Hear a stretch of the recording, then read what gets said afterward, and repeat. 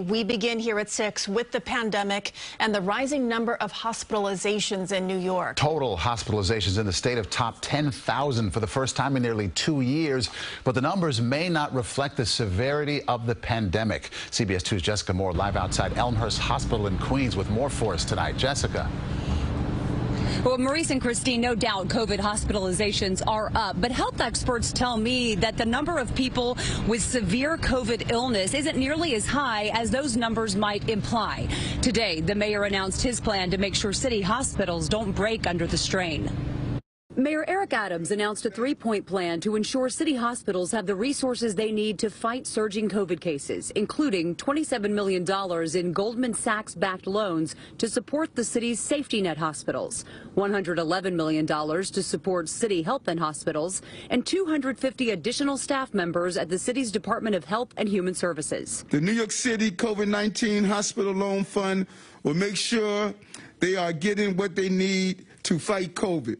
Salaries, protective equipment, testing, and administering vaccines and distribution all over the city. Adams plans to reclaim millions of federal dollars that are going unused to bolster the city's health and hospitals. Nearly 5,000 COVID-positive people are currently hospitalized in the city, with roughly 500 in the ICU. Hospitalizations in New York City are currently less than half of what they were during our initial spring 2020 wave, though they have surpassed what we've seen in other waves. About 75 to 80% of all hospital beds across New York City are occupied right now, and that number we do expect to increase in the coming days.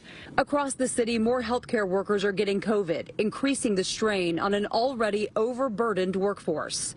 Every hospital in the city does a PCR test on any patient admitted. Every positive patient is lumped into the overall COVID positivity rate, regardless of why they're being hospitalized. Of those that are PCR positive, about a third are admitted for acute COVID pneumonia. Among children, the disparity is even greater.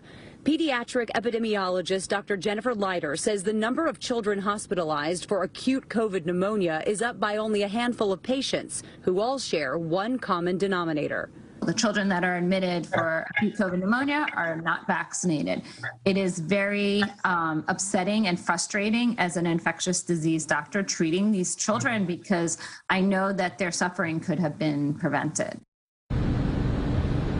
Governor Hochul is now asking all hospitals to break down the number of people who are actually admitted with acute COVID symptoms. That's so health officials can get a better understanding of just how severe this wave is. We're live in Elmhurst, Queens. Jessica Moore, CBS 2 News. Jessica, thank you.